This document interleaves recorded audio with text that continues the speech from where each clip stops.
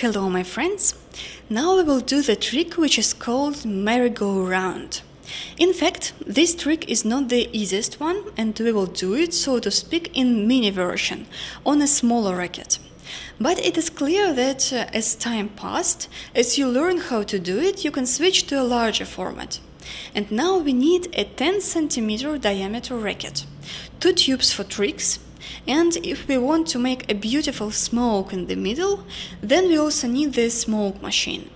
So, let's get started. Take the wider tube, inflate the first bubble.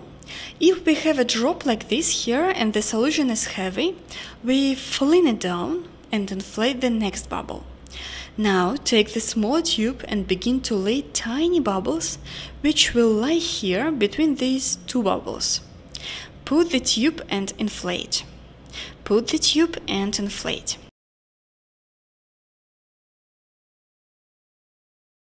Make sure that there is no distance left between them. Here is a small bubble, it can interfere us.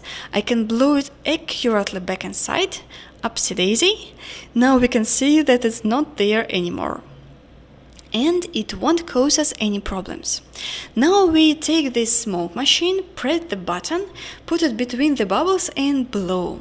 Oh, something unexpected has happened. One more time.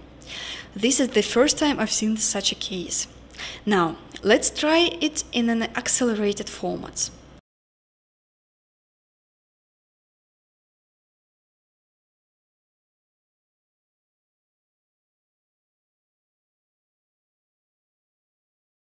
And now we need to blow on the side of it, merely touching to start twisting it.